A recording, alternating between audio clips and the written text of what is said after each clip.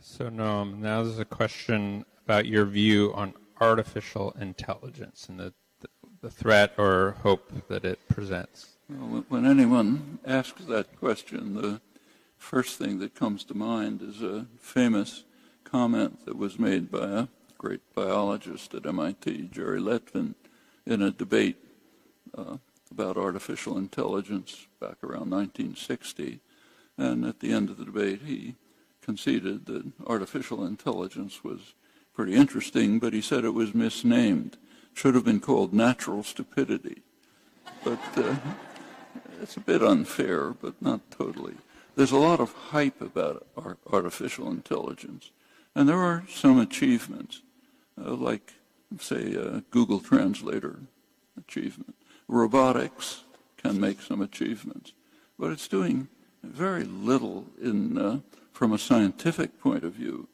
It's achieving things from a kind of an engineering point of view, which is okay. Nobody should be opposed to bigger bulldozers if they work. But we shouldn't be misled about the insight that it's supposed to be providing into the nature of intelligence. It's not doing that. It's often some other direction. So it's a valuable pursuit, which can be useful. If it does, insofar as it is part of science, which it is partially, it's just ordinary cognitive science, an effort to try to find the nature of intelligent behavior using computer-based models as a technique of research. It's fine. Actually, it's pretty close to the kind of work I've done all my life myself. But you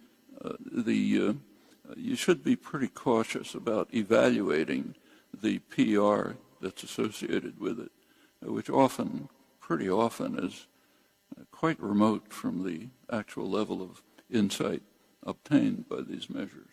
Now, there are also threats of artificial intelligence, serious ones.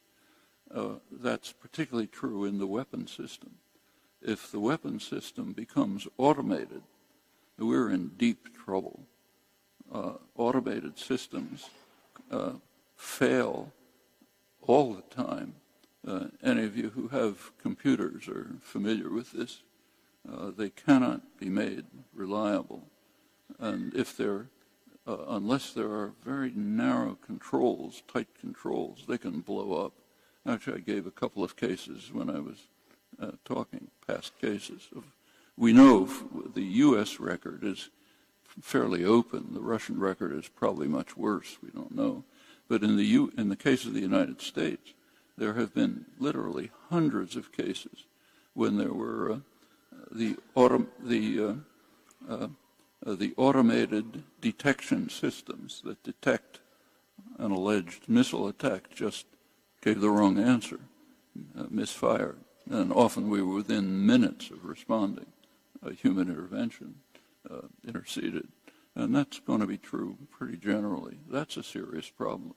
So using AI in the weapon system is something extremely dangerous, as is the weapon system itself. In other areas, the techniques can often be useful. The fear, the idea that, say, robotics are going to displace working people, and people will be out of jobs with all these smart machines around. There's just no evidence for that at all. I mean, if you look around the country, there's a huge amount of work to be done. Take a walk in any city, they're all falling apart. Plenty of things to be done. Education, way underfunded.